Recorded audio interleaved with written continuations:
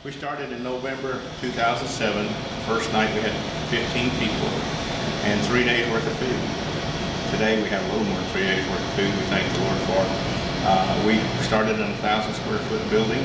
Now I don't know how many square feet we got now here at this, and we'll give the Lord praise. It's a wonderful place, a wonderful opportunity. Thanksgiving Day we serve 80 meals. Been there, done that.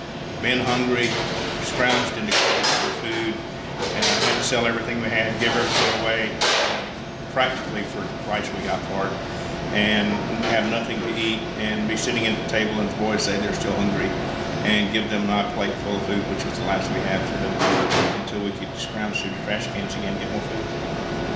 I mean, it's just been a tough road, and but we're not there now, and we thank God for that. But so we're trying to keep other people from having to be on that road. One of the greatest things by doing this is having somebody say, I would have starved if it wasn't for your ministry, and realizing that you're keeping people from being real hungry or doing without. And these people are in here every night.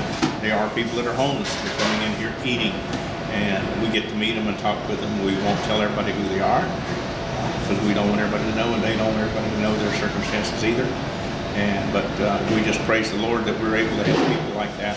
And it's just something that He said, quit saying, I want to do something, and get up and go and do it. Knowing that the age that we're coming into, and knowing that we would have to eventually find a home of our own, and I was just looking around town and wondering what we were going to do and where we would go and how would we afford to pay for something, and then Habitat came along, and it just seemed like that was what the Lord drew us to and wanted us to do, was, that we would be able to have the house and it would be ours, and even though we've got to pay for it for a while, it'll be better for us in the long run. It'll be more efficient for us, more